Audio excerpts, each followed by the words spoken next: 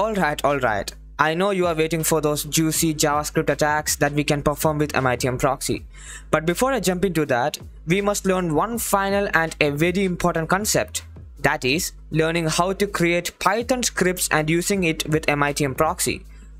This will give us a lot more power and flexibility in executing our attacks.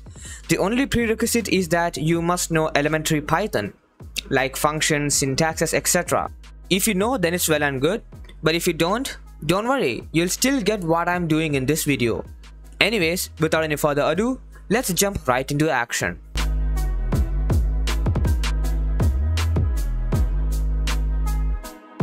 Alright, so the first step is to go ahead and connect to the Wi-Fi network over which you want to perform the attack. As you can see, I have already connected. Now, in here, if I hit ls, you can see those 3 files of MITMPROXY. Now, the first step, as usual, is to become the man in the middle. For that, we can use either etcap, betacap, opspoof, anything you want. For the purpose of this video, we are going to be using etcap, but the command line mode of etcap. So if you don't know how to use it, well, you can learn it here. So type etcap space -TQ to say that we are going to use the command line space -M space ARP for op spoofing space, then we're going to put 3 slashes and then one more 3 slashes. Now in place of the first 3 slashes, we're going to put the victim's IP address. So I'll go ahead and check the victim's IP address on the right hand side. You can see. Now I'll go to the settings.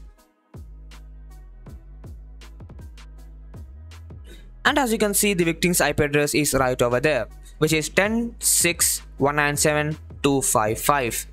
And then the gateway or the router's IP address is put here, which is 10.6.255.254. Well, there is a mistake in the victim's IP address. It has to be 225 instead of 255. So let me correct that. Cool. So let's just understand this particular command again. We're gonna type etcap space -TQ to say that hey, we are using command line mode, then -M ARP for op spoofing, and here you're gonna type the victim's IP address, and this is the router or the gateway's IP address, and then you hit enter, and as you can see here, the op spoofing is done. Alright, so now we're gonna open a new terminal, and here we're gonna modify the IP tables as done in the previous video. So let's go ahead and type IP tables. So it's IP tables space -T nat. Then we're gonna add the chain pre-routing, and the protocol used is TCP.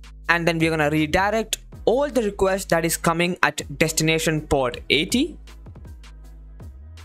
to port 8080, where our MITMPROXY will run. Now if I were to hit enter, as you can see, the IP tables have been added. Now if I just list the IP tables, you will see that the redirect rule has been applied right over there.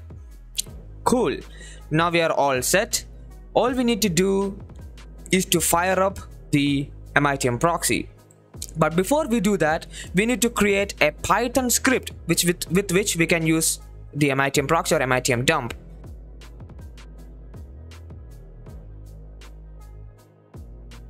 So for that, I'll create a file which is script.py, and for that I'll be using the VI text editor. Alright, so we are inside the script.py file. So the first line is to tell this particular file which kind of Python interpreter that we are using. So for that, we'll be typing #! which is called a shebang. Then we are going to type the file where this Python interpreter is located, which is user bin python. You can find this particular directory by just typing which Python, and you will find this particular file. Cool. Now we need to import MITMPROXY. So for that, type import MITMPROXY, and then afterwards we're gonna define a function which is response. So for that, type def space response, which takes a parameter flow, and then for the sake of this video, I'm just gonna print the contents of the response in a neat way. So let me just quickly write a print method which is gonna print the contents of the flow real quick.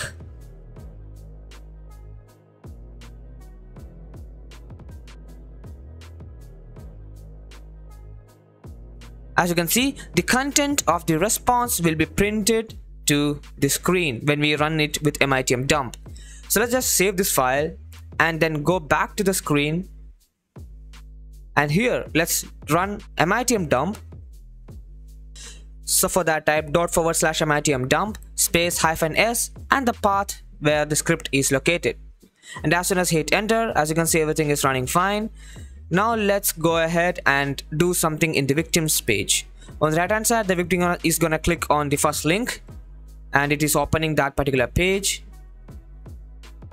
And on the left hand side, you can see we just got the response that we wanted to print, and that has been printed onto the screen. And you can clearly see contents of the flow, and beneath that the response in byte string. That is the reason why we have a B before that string, which represents that it is a byte string. Cool. Let me just quickly cancel this, and we are gonna write some advanced scripts now. So let me navigate back to script.py, and here let me modify this response function. Let me just go ahead and delete the printf because we don't need this anymore. Rather, we're gonna write a simple alert that will alert something when the user clicks on any HTTP link. So let me just quickly go ahead and delete this. Now under the response function, we're gonna write flow.response.content equals to flow.response.content.replace. And what we're gonna replace? We're gonna replace /body, as we saw in the previous video,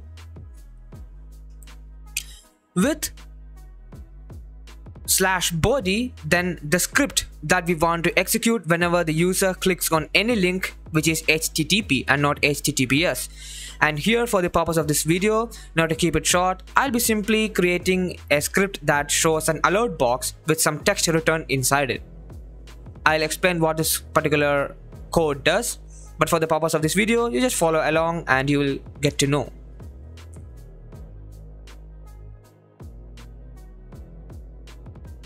Cool.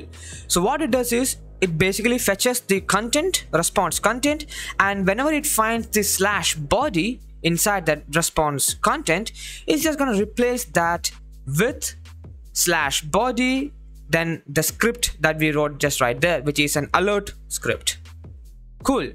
So having understood that, what we need to do is to save this. For that, I'll be typing escape and then :wq to save and write to the file. And then we are going to once again use MITM_dump and load that script. And as you can see, the script has been loaded successfully and the proxy is running on 8080. And now if I reload this page, you can see that the alert box has appeared. Isn't that amazing? We now learned how we can create custom scripts using Python for MITMPROXY, and now from the next video onwards, I promise we are going to learn some juicy attacks, and custom scripts will also be used there as well. And that is the reason why I felt the urge to create this video, in order to explain that you can also create some custom scripts using Python for MITMPROXY.